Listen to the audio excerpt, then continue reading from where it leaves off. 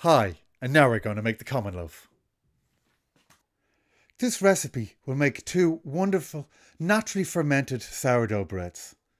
So firstly, we're just going to bring together 720 grams of organic strong white flour. Then you're going to add 300 grams of fresh organic wholemeal rye starter, the ones we made earlier.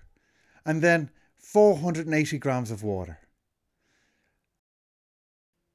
So we're just going to combine all the starter, flour and water at this stage. This is an autolyse stage where we don't add the salt for another half an hour. We're just wetting it all up and this lets the wild yeasts begin feeding. So we're just going to cover it now and wait 30 minutes. So we're back now after our 30 minutes. We're going to uncover our dough and we'll notice how the gluten has started to develop in it. So we're just going to take our salt and we're going to incorporate our salt into it at this stage. Just sprinkle it all in on top and just start mushing it all in. As you do start mushing it in, you'll notice the elasticity of the dough changing. You'll notice how it starts to develop. So just roughly turn it out onto your bench. And as I said, you're just trying to incorporate it all in. Just squash it all into your dough at this stage. It's really good fun. So now you're going to take a bowl, a nicely clean bowl, and you're just going to drop of oil into it. And you're just going to place your dough back in that for another half an hour. Try to create a little smooth side up on it so we can start creating the crust that's going to be on our dough. So we'll come back to this in another 30 minutes. Now, 30 minutes later, we're back at our dough and you can see that the wild yeasts have really started working on our dough now. They're really starting to swell up. So we're going to stretch and fold our dough. This technique is going to really help develop the gluten within it and help us get a really nice rise in our loaf. So we use a letter folding technique. We fold it in 2/3 and then back a third on top of itself again.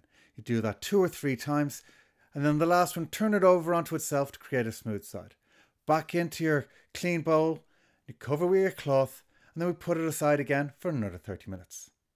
We repeat this stretch and folding technique 4 times in total. So we're going to repeat it another 3 times. It's back out onto your floured bench and folding in that letter style.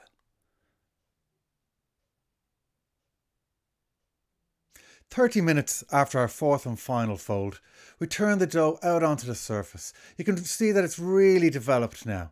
We're going to cut the dough in half and each of these halves is going to make us a loaf of bread.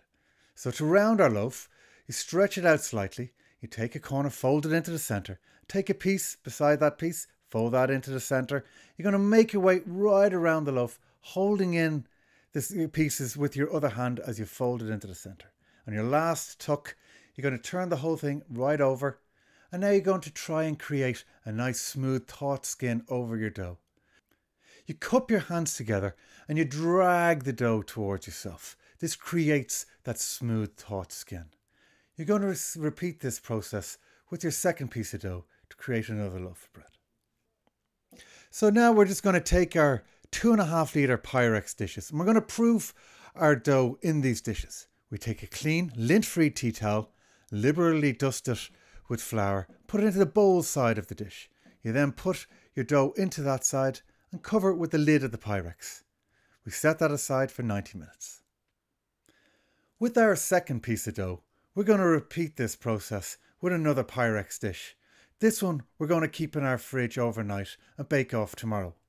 If you don't have a second Pyrex, you can similarly use a cast iron pot or proof it in a wicker basket and then tomorrow transfer it into your Pyrex dish. On our website rye@rye.ie you can see many of these alternative proofing techniques. After an hour, preheat your oven to 250 degrees centigrade or about as hot as your oven will go. After 90 minutes, our dough will have proofed and be ready to bake. We remove the lid off it, sprinkle a little more flour on. This will prevent it sticking to the lid as it bakes in the oven. We're going to turn the whole lot upside down now.